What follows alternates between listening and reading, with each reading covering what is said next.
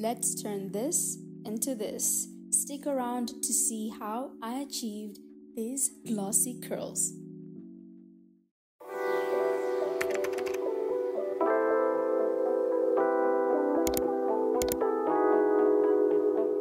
Welcome back to the channel, you guys. If you're new, welcome to my channel. My name is Rejoice in Demande, and if you are a returning sub, welcome back to the family, you guys. So we are back with another hair video, and today's video I am transforming my afro into curls. So let us get straight into business. The first thing I am doing is I'm hydrating my hair, as always, with water. If you've been around here for a long time, you know at this point that hydration is key, and I don't need to say it a lot of times because at this point it's just the theme of every hair video. So I am going to hydrate my hair and also detangle it.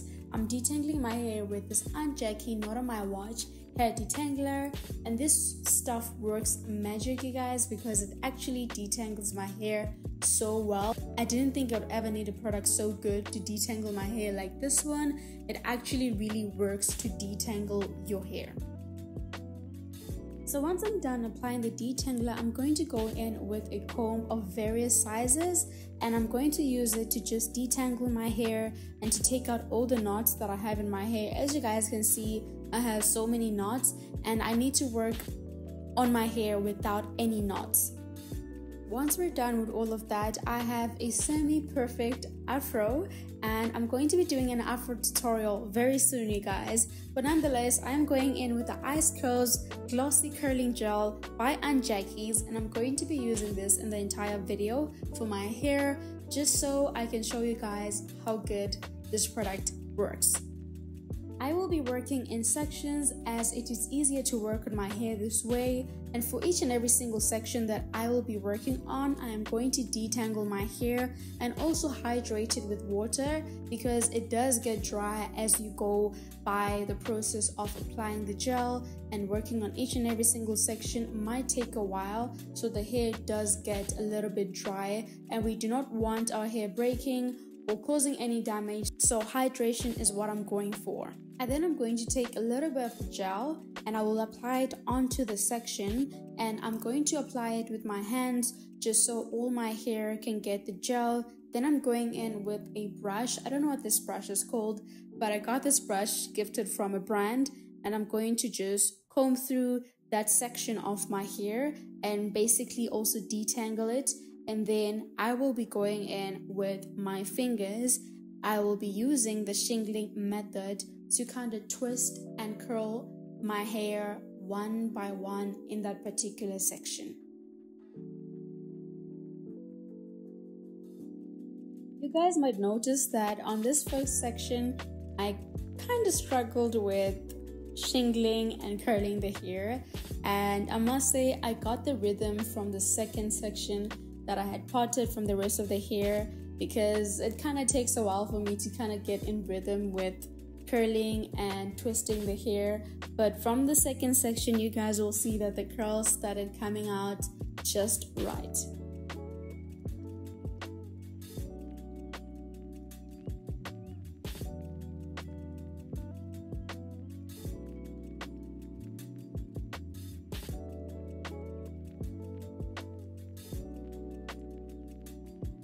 So going forward, I'm just going to be using the very same method I did for the first section, which is a detangle and then apply water on the section and then apply the gel, then go into the shingling method to define my curls and to form the curls with my hair. And basically that's what I'm going to be doing for the rest of my hair.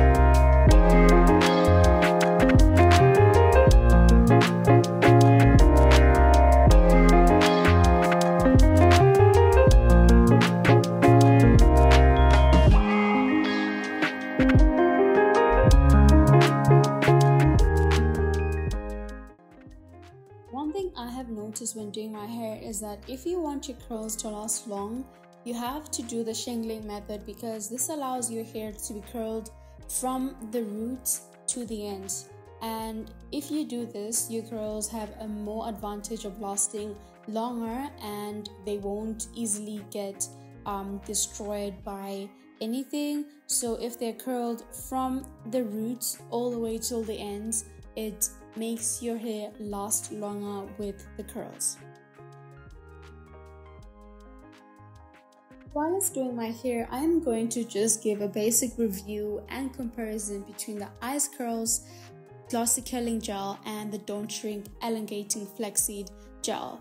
I must say that one thing about the Don't Shrink is that typically it says what it does, and for most people it might not really show any difference, but for me, comparing it with this one, I must say I did see the difference between how that gel, the Don't Shrink, worked for my hair.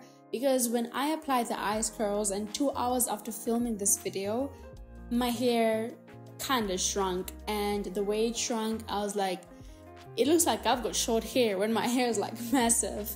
So that difference as well kind of stood out for me, but it's all on personal preference. If you don't mind your hair shrinking that much and you've got like a dryer and you will diffuse your hair and kind of volumize it with a hair dryer, then sure. But both gels do what they say they do.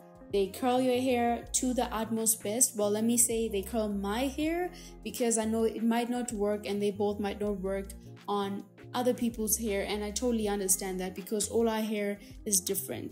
But I must say, Ice Curls, I'm giving it an 8 out of 10, and then Don't Shrink, I'm definitely giving it a 10 out of 10. It does not make my hair flake whatsoever. The Ice Curls kind of does make my hair flake a little bit, but once the curls have stayed after 4 to 5 days, that is what I can say. But that is what I've experienced with both these products. The Don't Shrink works well for my hair. The Ice Curls works well as well, but I would prefer the Don't Shrink over Ice Curls.